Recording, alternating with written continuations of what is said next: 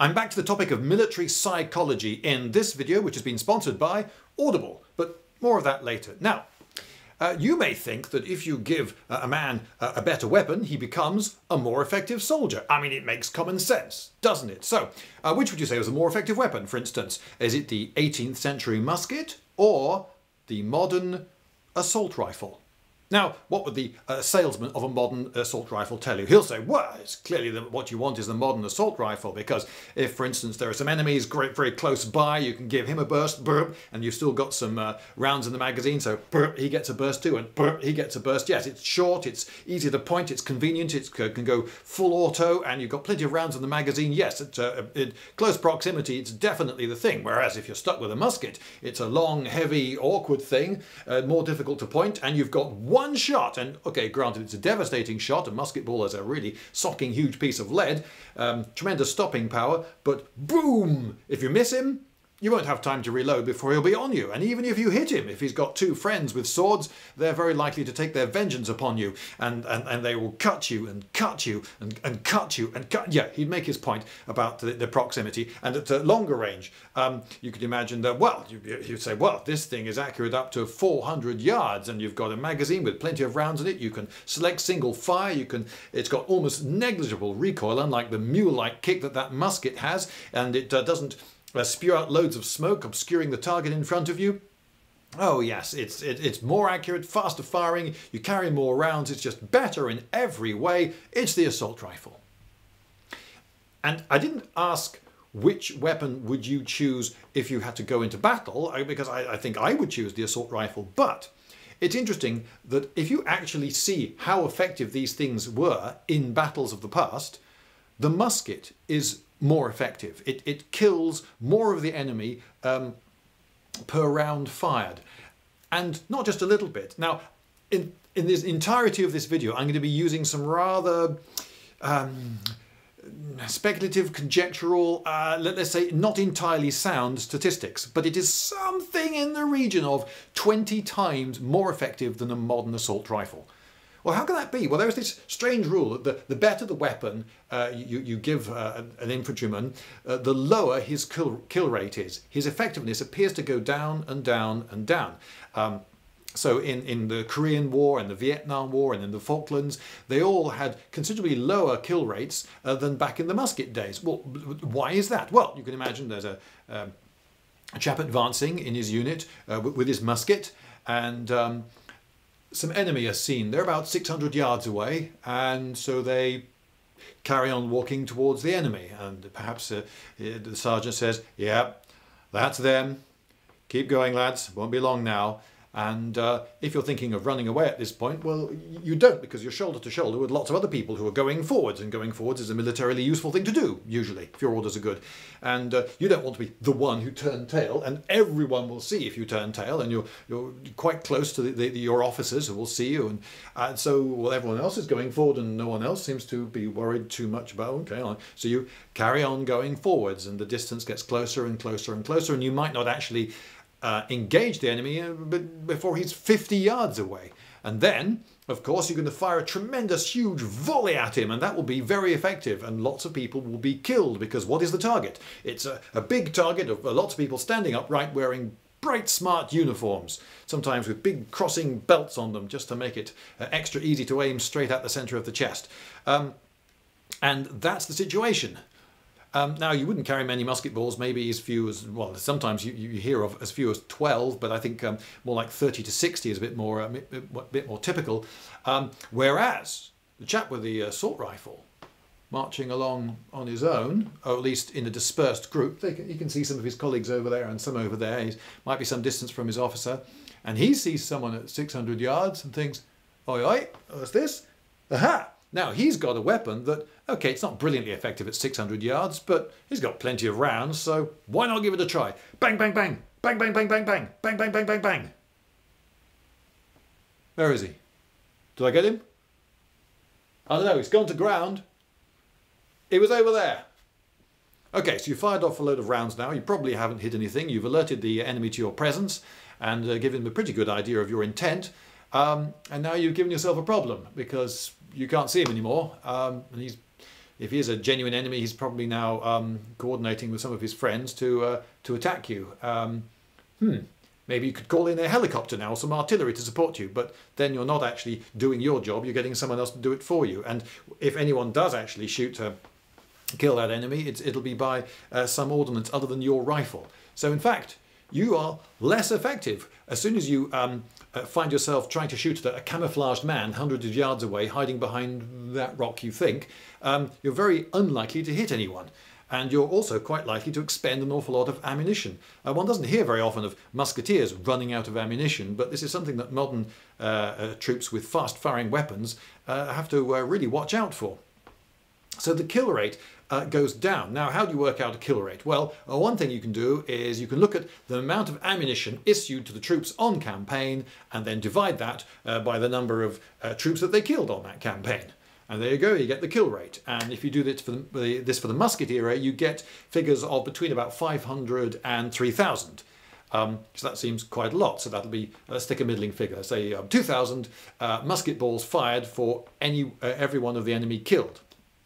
But of course, that figure can be somewhat misleading because maybe they actually lost an awful lot of their ammunition when one of their ammunition supply dumps blew up. That happened, you know.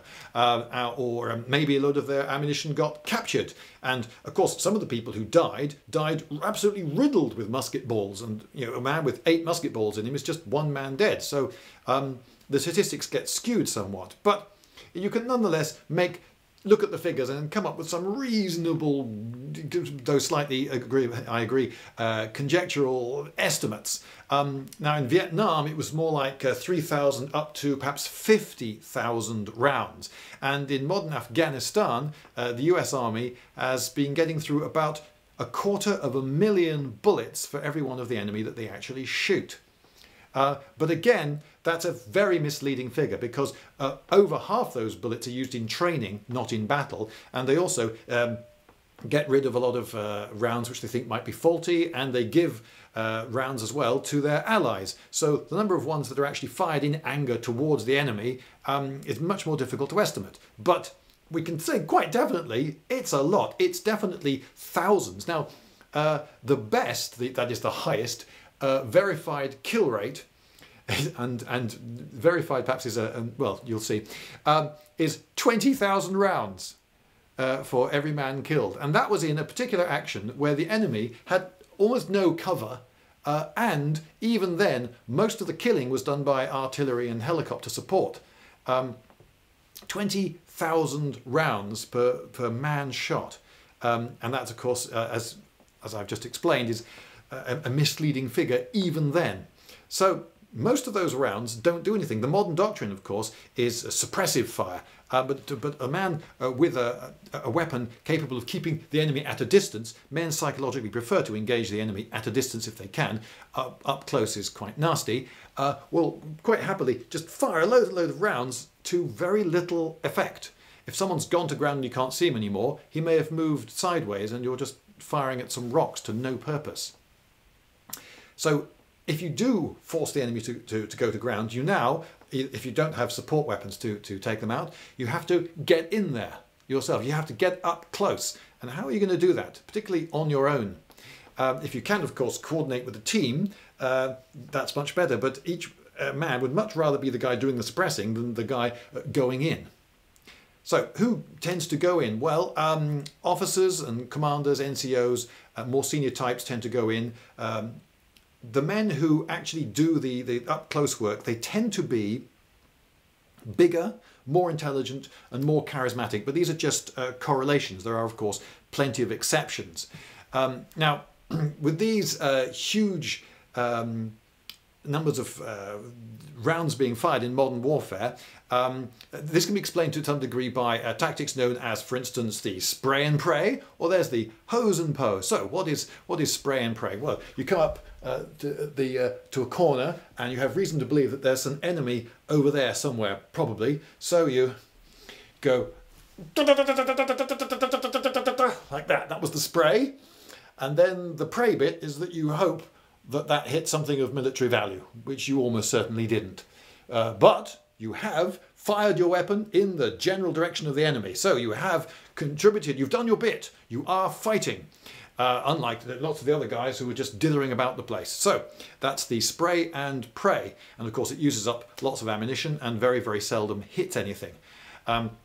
Then there's the hose and pose. Hose and pose is when you pop up, and because it's your turn, a few other people perhaps earlier in the day have done this, and you feel you better do something similar just to, you know, show willing. You pop up, and perhaps with a machine gun, with a belt or whatever, it depends what weapon you've got. But let's imagine you've got a machine gun with a big belt. You fire off the whole belt. You keep going.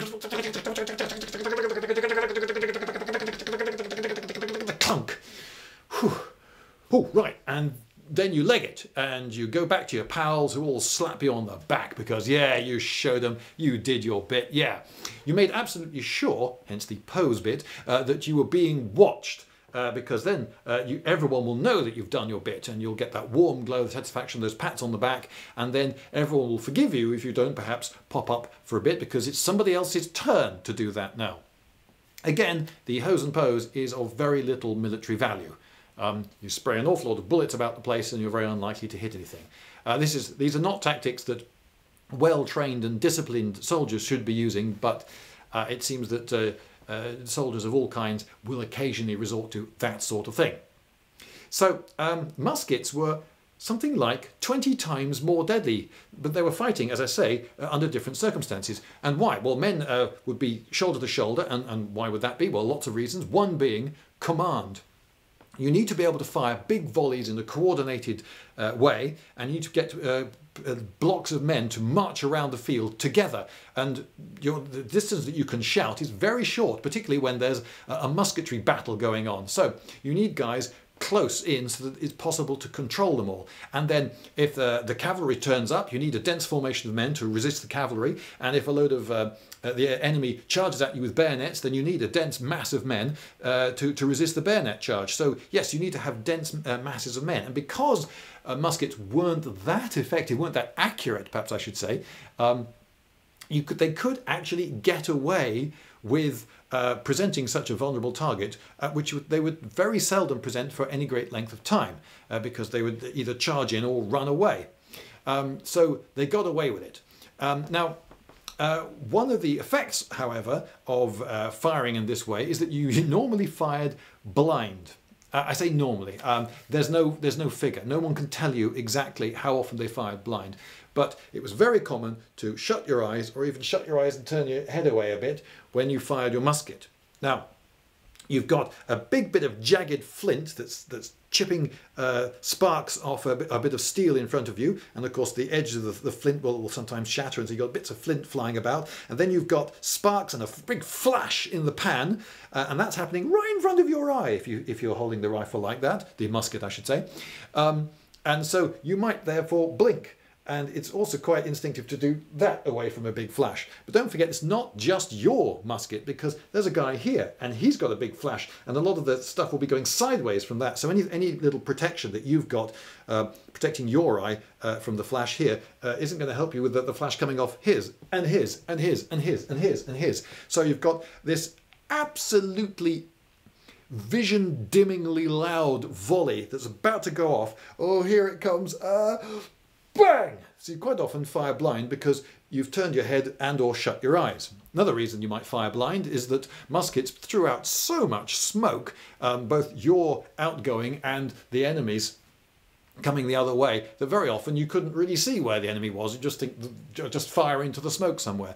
One unfortunate consequence of this style of firing was that some men, during this, as I say, nothing can prepare you for how loud a volley of muskets is. If you ever see a reenactment, you'll perhaps be surprised by just how loud it is, but just do understand this. Those reenactors are not anything like as loud. They're using a modern gunpowder, which is not as loud as old-fashioned black powder. They're using about half the charge, and they're not ramming in a big ball of lead, so they don't have that sudden pop as the ball of lead comes out. So those reenactors are not anything like as loud. So kaboom! A lot of men would go, and you see that I tilted downwards there. It was found in the Napoleonic Wars that a lot of men in the front rank that were kneeling got shot in the back of the head by men in the third rank, which is a pretty grisly thought, isn't it? Anyway, I seem to have strayed from my point slightly. Yes, so I'm going to be talking about something called weapon pull. Personally, I don't think it should be called weapon pull. I don't think it's a very good name for it. But anyway, there are tactical psychologists who have decided to call this thing weapon pull. And it is descriptive of the increase in the likelihood that a man has to fight if he's got a particularly good weapon. You've got, say, a slightly better rifle. And because you've got that slightly better rifle, you're more likely to use it. And the bigger the weapon, and the more effective, and the sexier the weapon, if you like. I mean, maybe it looks futuristic, maybe it makes a really cool sound, maybe it comes with a huge amount of ammunition, so you can go and fire it a lot. There's something about this weapon which is perhaps better than your previous weapon, or better than the weapon of the guys around you, or better than the weapon that the enemy's using against you. And so all these things, they combine in weapon pull to make you more likely to fight. So clearly this is a good thing. Give the men better weapons and they'll fight more. It turns out to be a lot more complicated than that. Now, one example that I read about was a machine gun that was called Shouty. Well, it wasn't called exactly Shouty because that's a translation from the German, but it was called Shouty in translation. This was a German MG42 on a tripod being used by a crew in Italy in the Second World War.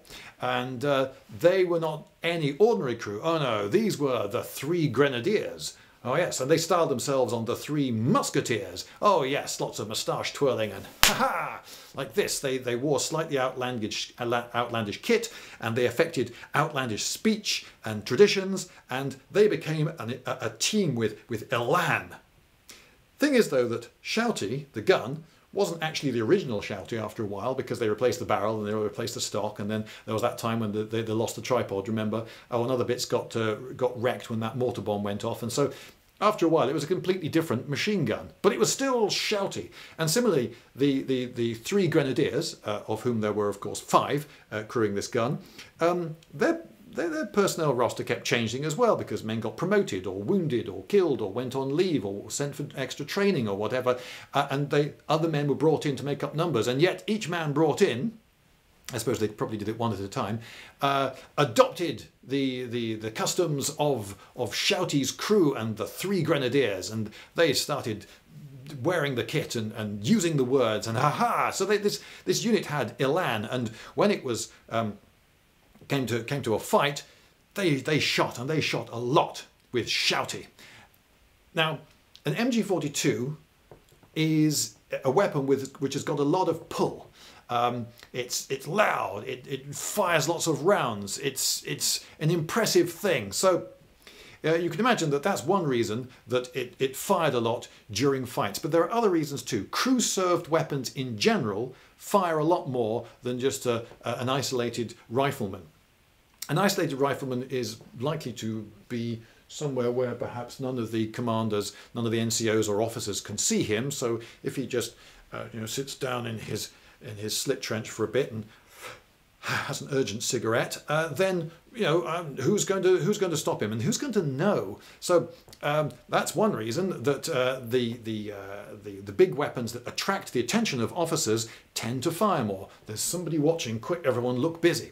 Also, in a crew of 5, all 5 men are encouraging each other. This team has to work as a team for the gun to operate. So if the guy whose job is to feed the bullets into the side of it is just sitting there not doing his job, but everyone else is doing his, then people are going to notice immediately. Oi, oi, our lives depend on this. Do your job. Oh yeah, right. But of course he knows that he would be noticed, so he feeds in the ammunition. All the men encourage each other. Now, they also have a bigger weapon, and that seems to correlate with using them more readily. They also tend to have machine guns of this sort, the sustained fire with a tripod. They tend to have big reserves of ammunition as well, and the more ammunition you're given, the more you tend to fire. Also, machine gunners tend to be bigger, stronger guys, and bigger, stronger guys tend to fight more. They also tend to be more intelligent than the grunts who are just given a rifle. And again, bigger, more intelligent people tend to fight more. Again, it's a correlation. I'm not saying that all big intelligent people make good fighters, because that's not true. Another reason is that you can't hide. Now imagine that there's a platoon that's spread out over some area, and it's supported by Shouty, and one of the riflemen, he's about 40 yards that way, stops firing. Is anyone going to notice in the middle of a battle? But if Shouty stops firing, everybody is going to notice immediately. So just as the guy feeding in the rounds, he can't hide within his crew, Shouty cannot hide within the unit. So quick everyone, let's do our job, let's fire a lot. They tend to have quite a long range as well, and as I said before, men prefer engaging the enemy at a distance. So that again is another way of encouraging people to use the weapon. There is another reason that Shouty might have fired more than one of the riflemen that it was supporting, and that is to do with the natural aversion to killing that humans have. If you're an isolated rifleman, you see an enemy, you take aim at him, you take the decision to shoot, you shoot, and you see that you've killed that enemy, you did that, no one else. Whereas, if you're the man feeding the rounds into the machine, well, you didn't kill anyone, you were just doing your job feeding the rounds. No, I just fed rounds. If you're just the guy fetching the ammunition, bringing stuff up, if you're the guy looking through binoculars and calling out ranges, oh no, I didn't kill anyone, no, it was my job just to call out ranges. I never pulled the trigger or anything. And even the guy who pulls the trigger, well, I was one of a team. I was just firing at the targets that were called out to me. I was just doing my job. We all were responsible. So it's as though with a 5-man team, the personal guilt, the feeling of responsibility for the deaths of those that the weapon kills gets diluted amongst the team. So the men are psychologically more prepared to do their job, even though they know that it's contributing ultimately to someone's death somewhere, possibly. So Shouty shouted a lot. So if you've got a big effective weapon and all the circumstances I just described, you're more likely to shoot. More likely to use your weapon, fire it in the direction of the enemy. Now, this goes across the board. For instance, they have observed in firing ranges. So this is not in a military context. This is in a firing range. People have gone there, just to have fun because they like shooting at paper targets. The people who turn up with more guns and more ammunition and bigger guns, they fire more. Now you could say, well, that's because they're probably greater gun enthusiasts, but it seems to be a bit more than that. You give people big guns and lots of guns and they fire them more. They get caught up in it. And if you give a policeman a weapon, say he's got a truncheon, a baton, or whatever, there's a chance he might use that baton. If you give him a baton and pepper spray, he's more likely to use the baton than he previously was. He's also more likely to use pepper spray. Of course, he didn't have pepper spray before, but you see what I mean. With each weapon you give him, he's more likely to use one of the weapons. If you give him a taser, he's more likely to use one of his weapons. If you give him a gun, a pistol, as well, he's more likely to use any of these. And tasers get used a lot by police. When it was first thought, shall we give policemen tasers? There was this thought, well, a lot of people are getting shot because the policeman has to shoot because he can't be sure. But there are circumstances maybe when you would use a gun, but if you had a taser, you would taser them instead. Okay, so the number of killings should go down, right? Because all of those occasions when someone had to shoot someone because he didn't have a taser will be replaced by people getting tasered instead. But that hasn't happened. The number of people shot with the pistols has not gone down, and my goodness, so many people are now getting tasered. Quite often, one gathers unnecessarily. So the more weapons you give a policeman, the more likely he is to use one of those weapons, whichever one it is. And big guns tend to end up going into battle more than you might think. For instance, the Bren gun. The Bren gun was the section support weapon, but quite often the Bren gunner or the B.A.R. Browning automatic rifle gunner in an American section, American sections are usually called squads, they would be a big strong guy, and they were quite often very aggressively used. Bren gunners went in when there was a house that needed clearing. A load of guys went in there with their bayonets and grenades to clear it out. The Bren gunner would go in there and I've got a Bren gun. They would go in there, and it seems that part of the reason they were happy to get stuck in is they had a Bren gun, which was more oomphy than the rifles around them, or possibly more oomphy than what was coming the other way as well. And looking at it from the other side, if you've got a weapon that's lesser, if you've got some small, light, cheap feeling thing that's got a reputation, may not be deserved, but a reputation for being unreliable, well, you've got an automatic built-in excuse, haven't you, to not use the thing. You're not going to fight because, you know, why should I? They've got this, everyone else has got a better weapon. I'll just leave it to them. Besides, I'm going to watch these stairs just in case someone comes down those stairs. Meanwhile, I'll let everyone else do the actual fighting. You've got that built-in excuse. It saps your morale to have a less good weapon than everybody else. Now, in Afghanistan, it seems that when 5.56mm caliber, the NATO rounds, the things that SA-80s and the like are shooting, when those are fired at Taliban, quite often the Taliban near enough ignore them. Whereas if 7.62 is fired at them, they get a lot more wary. And if someone opens up with a 50 cal, firing half-inch thick lumps of lead at them, they run away. So the power, the caliber of the weapon makes a significant difference. And in places like Afghanistan, people issue with a 5.56 quite often surreptitiously just actually swap it for a 7.62. Because 7.62s are so much more powerful, more accurate, longer range, have better stopping power, and they're just sexier weapons. I got a 7.62. Oh, you're just using a 5.56 pop gun, are you? Well, I've got this beast. And again, people have looked at what happens to patrols. Men with 7.62s are 20% more likely to fight, to actually shoot their weapons at the enemy on a patrol. But there is a converse to this. Now, you may think that, well, if they are 20% more likely to fight, they've got this boost because they've got this bigger weapon, then you could say, well, the 5.56 are 20% less likely. But no, it's not quite like that. What happens is that the people who were this likely they were this likely to fight, if you give them a 7.62, they then become this likely to fight, whereas the ones not given don't stay where they are, they become less likely to fight. So if, with a modern section, for example, they tend to have very mixed weapons. A modern section doesn't just have a Bren and short magazine Lee Enfields. They might have bunker busting rockets, and they might have grenade launchers, and loads of different weapon systems, pistols and all sorts. And so there's a huge spread of weapons in a modern section today.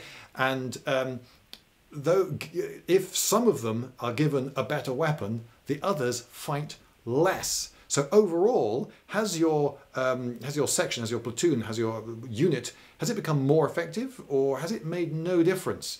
It's really difficult to disentangle all these different factors that affect each other and feed into each other.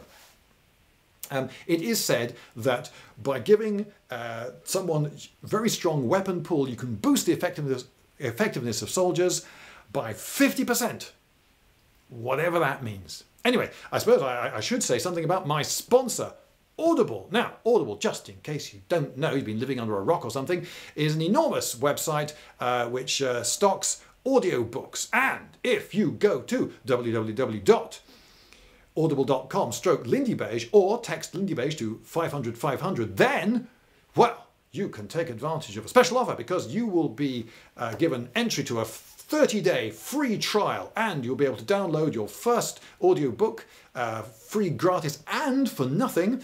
And, oh yes, you'll get two Audible originals. What is an Audible original? Well, it's something which is only available on Audible. These are audio products, audio books of the conventional sort, but also dramas with acting and sound effects and all that. Yes, those are available too, and there are really quite a lot of them, and they're only available through Audible. You can get two of them for free if you go to www.audible.com/Lindybeige or text, as I said before, were you listening? I hope you were, Lindybeige to 500 500. And the selection there is pretty impressive, and I know that some of you like you like fantasy stuff. For instance, I noticed that one of the Audible originals was Terry Pratchett's oh heck, what was it called again? Unseen Academicals, that was it. And so that's something you might want to listen to. Also there's sci-fi, and some of you I imagine are into sci-fi, and I saw they had some dramatized stories set in the Aliens universe involving aliens, I'm guessing, but I think with good reason, because I noticed that they had pictures of aliens on the cover. And if you like war memoirs, and if you're watching this video then you probably do, well, I just typed in, just experimentally you understand, war memoirs, and I got 31 pages of results. One of which I noticed was Dadland by Kegi Karu, which is a book that I enjoyed. I've met the writer at the Weekend Book Festival it was.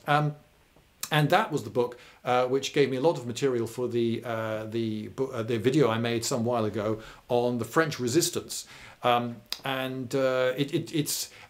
not strictly a war memoir because it's written by the daughter of the man who did all these things. He was, alas, not long for this world, and his daughter realized that it was important that his story get set down before it got lost. He had actually a very interesting war fighting out in the Far East in Burma, and then later with the French resistance. Anyway, so that's one which I would recommend. Anyway, so that is Audible, my sponsor. Thank you highly much, Audible, for sponsoring this video. Now, I've been talking about weapon pull. Now I should talk about the opposite, which is weapon push. Although I really don't see the pull or the push. Neither of these terms makes intuitive sense to me, but I think the idea is that you push the enemy's fighting spirit back somehow with weapon push. Anyway, weapon push is the decrease in a man's likelihood to fight, given that someone else has a more powerful weapon, particularly the enemy shooting at him. And of course, weapon push can be colossal. Bingo callers in the 8th Army in World War II would sometimes, rather than saying two fat ladies, 88, would say driver reverse, 88.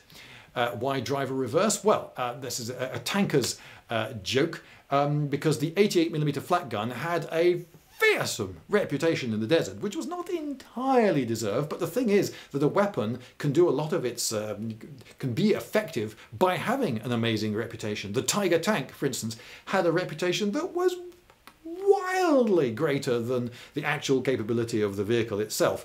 And it worked both ways. The Allies were enormously more frightened of Tigers than perhaps was rational, and the Germans had enormously more confidence in Tigers than perhaps was entirely rational, considering especially how often they flipping broke down. But that's another story for another day. Anyway, there are weapons like the MG42 that I was talking about earlier. Remember Shouty? That has a completely unnecessarily high rate of fire. It uses up bullets, and someone has to carry those bullets, you know, and lead is heavy. But the thing is that this unnecessary amount of lead flying through the air has great weapon push. Other people being shot at are much less likely to shoot back because of this overkill. Even when almost all those bullets don't hit anything, it has weapon push. Okay, there was a training film in World War II for training British infantry, and it had footage of MG34s and 42s firing away, Spandaus, and a lot of the people who had been in action against the Germans who were watching this film would jeer and laugh and slow hand clap and be somewhat critical, because it would show footage of those machine guns firing, but instead of the brr, brr, brr noise, they had dubbed on the da, da, da, da, da, da, da, da noise of a Bren gun firing. And all the people who'd ever heard a Spandau firing went, yeah, that is not what it sounds like. But they didn't want to scare the people that they were training up, the recruits, by playing them the actual sound that this terrifying machine gun made. So they were aware, it seems, the editors of that film, of the power of weapon push. Now, if you fire something really, really big, it has a much greater effect. As I was saying earlier on, Taliban would tend to run away if you fired something really big at them. But what about 4 really big things, like a quad 50 cal, which the Americans had during World War II? That was terrifying to be fired at. It made a terrifying noise, and it would just crash through. It would cut through foliage and smash limbs off trees in a most disconcerting way. So if the enemy's firing one of those at you, you get out of the way pretty quickly. And the Russians had heavy machine guns. The Germans had a 2-centimeter cannon, again, that had the same sort of push effect. If they're firing that at us, we're not going to fire back at all. So you end up with an awful lot of men cowering behind cover and dithering and repacking their rucksacks over and over again, because sometimes in the middle of a fight that turns out to be of strange importance. Men get fixated on some task that they'd rather be doing than firing back at that thing, because did you hear the sound it made? Okay, so that's weapon push. And just as those British infantrymen were lied to, so American tank crews, it seems, were kept in the dark about the inadequacies of the Sherman. They'd been told, and the American public had been told, that the Sherman was the best designed tank in the world. And there's an interesting stat. Now, at the start after the Normandy landings, when these raw tank crews were going into action against the Germans, for every Sherman knocked out, there would be typically 4 casualties amongst the crew. That was in the first week. By the 15th week, it was down to just one casualty per knockout.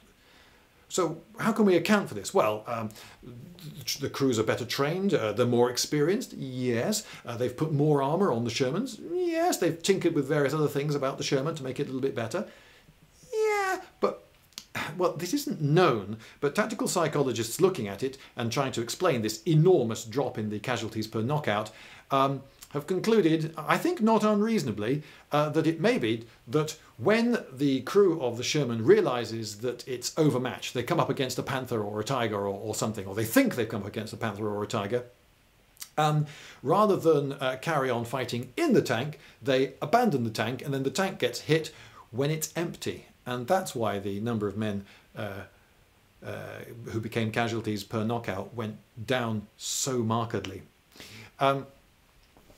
Now, in the Far East, the Japanese had a bit of a bunker mentality in defence, and sometimes they were incredibly difficult to shift. But then you bring up the flamethrower tank. Now, I've talked about flamethrower tanks in another video, and did I just point the wrong way? I usually point the wrong way. So either that corner or that corner, a link, as I hope, just appeared to that video, in which I talked a lot about how extremely effective the crocodile flamethrower that the British had was. Well, flamethrower tanks were used in the Far East against bunkers with Japanese, very stubborn Japanese. These Japanese would just not surrender. They just wouldn't surrender. Well, they tried everything to get them to surrender, but they would just sit in these bunkers, and because they were, it seems, just fanatics who would rather die, even a horrible death like being burned in the bunker with a flamethrower, rather than come out and surrender. One problem that the Americans had in getting them to surrender was that there was no Japanese word for surrender. But they would nonetheless give it a go, and they would get a loudspeaker out, and someone who spoke a little bit of Japanese would yell at them, "Now listen, you stinking Japs, get out of that bunker or I'm damn well gonna burn you out." Nothing. So they burned them out. Now later on, in fact very near the end of the war, they learned that it was actually possible to get these Japanese to surrender, but you had to use the right language. And I think it's worth, where is it? There. It's worth reading you an excerpt from this book, War Games, which is the book that I got a lot of the material that I'm talking to you now about. Tactical psychology book. This was sent to me by a viewer, which is great, thank you viewer, who it later turned out was actually a contributor to the book, so there was a little bit of self-interest there. But we've been corresponding back and forth, and it's been a fascinating thing. Anyway, I just thought I'd entertain you with the speech that they came up with, which actually worked for getting Japanese to surrender. You'll notice that it's somewhat different in tone. Attention, honourable Japanese soldiers. I am the authorised American commander for this area, and I have been ordered to make it secure. Attention, I have flamethrowers. I will use flamethrowers to carry out my lawful orders. I regret the unfortunate consequences resultant on the use of flamethrowers. Japanese soldiers, I order you to come out and assemble properly at designated landmark. And that, it seems, did actually work. So you have to learn the enemy's psychology and make the appeal that works with that particular enemy. It's a great shame that they learnt that. I nearly said trick there, technique I should say, because it's not a trick. They weren't trying to fool the enemy to the enemy's disadvantage. It's quite definitely to the enemy's advantage to surrender, given that the alternative was being burned alive or burned to death in a bunker. Anyway, how did I get onto that? Sorry, that's a bit of a... oh yes, so there is weapon push. Now through the ages, weapon push has been taken many forms, and it's not necessarily the weapon. Any bit of kit could do the job. So for example, you might have really shiny breastplates on your armour, and the enemy will think, oh, wow, those guys look as though they've got really good armour, really expensive, well looked after armour. They must be men to be reckoned with. You know, our armour's looking a bit rubbish really. It's not anything so shiny. Maybe we shouldn't be taking them on. And war cries and loud drums and so forth have a similar weapon push, a pushing effect on dampening the enemy's likelihood to fight. And of course, coming up to more recent times, there were deliberately loud exhausts, for instance, on some World War I planes, particularly those used in ground attacks, that were going across the battlefield and would send men scurrying for cover, far more than the actual threat of the aircraft genuinely represented. But when something really loud goes over the top of your head, you throw yourself into cover, don't you? And there's the Stuka. The JU-87, here we go, I had this prepared. The model, I think I made this when I was 9 or 10. Anyway, these things, I don't know if you know this. By the way, did you know that technically you shouldn't really call these it's a Junkers 87 or Junkers JU-87. Calling it a Stuka, which people did because it was the dive bomber that the Germans used, doesn't actually technically distinguish it, because the German authorities who were buying aircraft for the Luftwaffe stipulated that all German warcraft should be capable, beg your pardon, of dive bombing. Even the Heinkel 111s, the biggest bombers that the Germans had, were technically capable of dive bombing, though I've never heard of they're ever being used that way. So calling this simply a Stuka doesn't... But anyways, one of these, they had this permanent undercarriage. This undercarriage doesn't fold up, you see, it's permanently down. And so they thought, well, since it's there, why not strap a siren to it? So that when you switch the sirens on, the air intake whirls the little propellers in the sirens round, and it makes that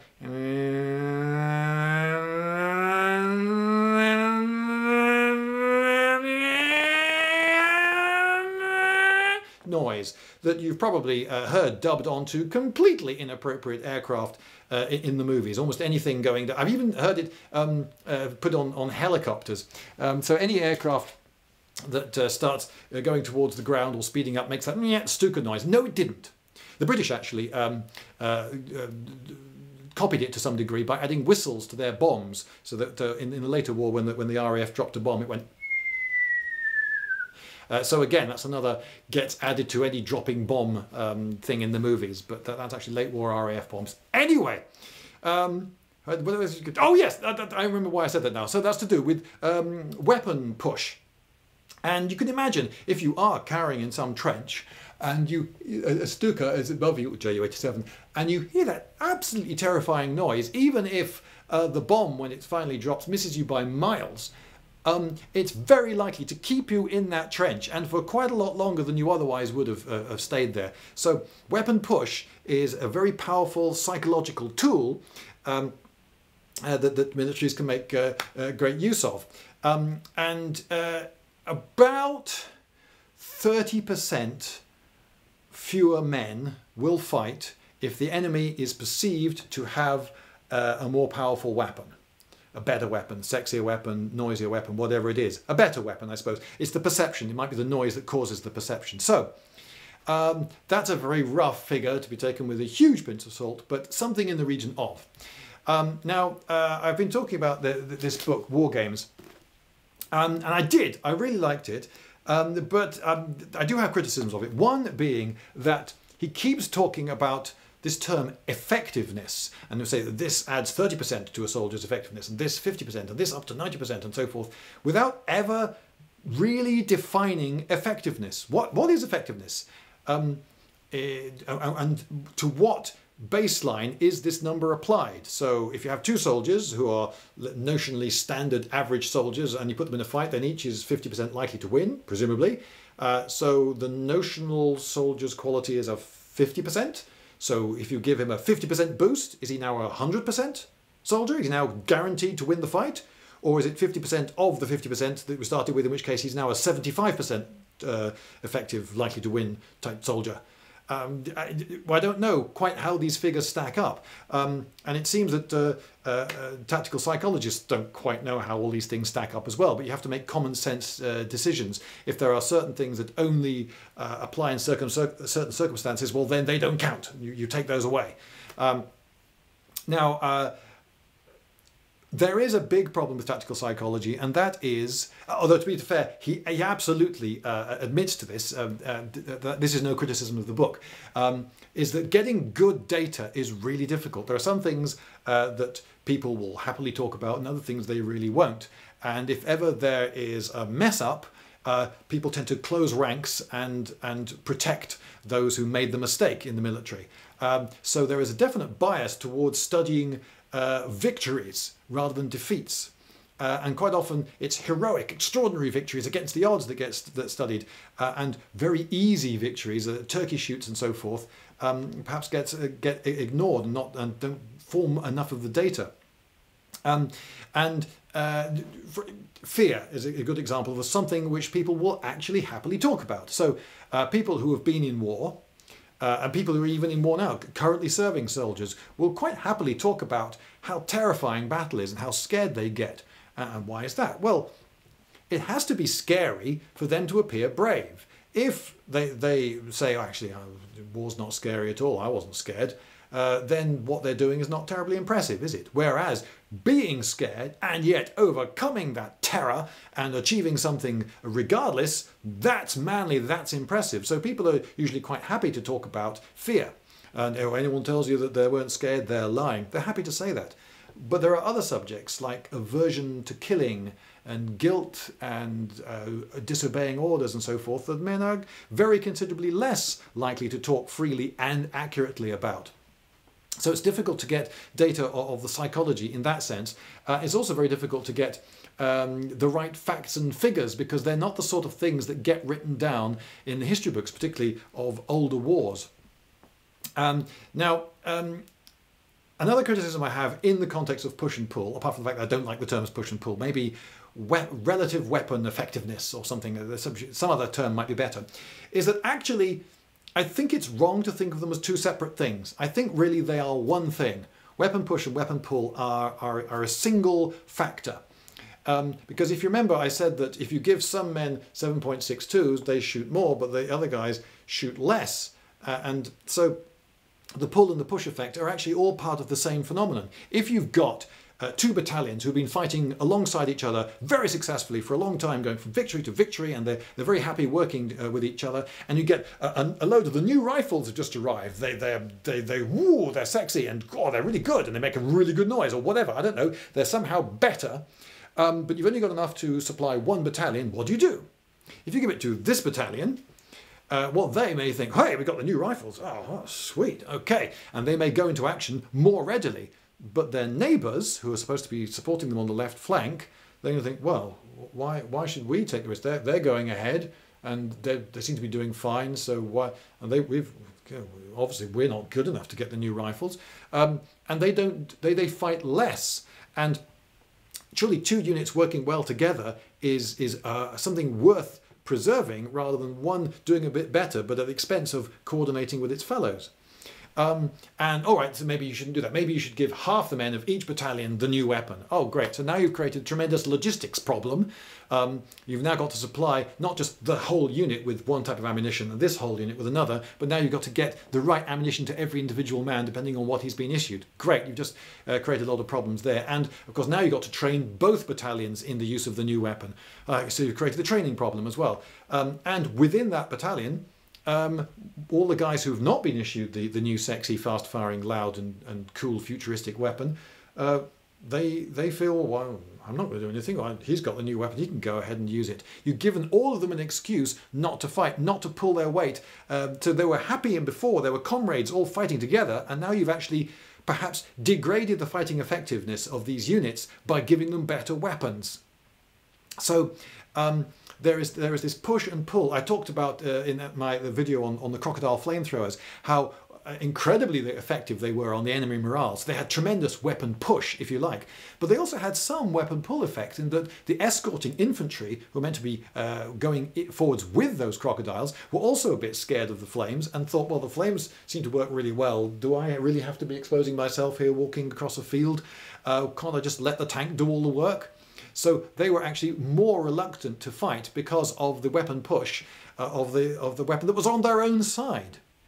So I don't think there's any separating these two effects. You have to meld the two together. And as for a new section, the modern sections where we have a tremendous spread of weapons, if you're looking at the effectiveness of just say one section of 10 men or 30 men in the platoon, that sort of size, because they're carrying so many different weapons, if you make one alteration, trying to work out the complicated effects of that are just horrendous. And it seems at the moment tactical psychology is not up to the task. But that doesn't mean that it's not worth trying to find an answer. Just because a problem might seem insoluble doesn't mean that the journey, the inquiry isn't worth it.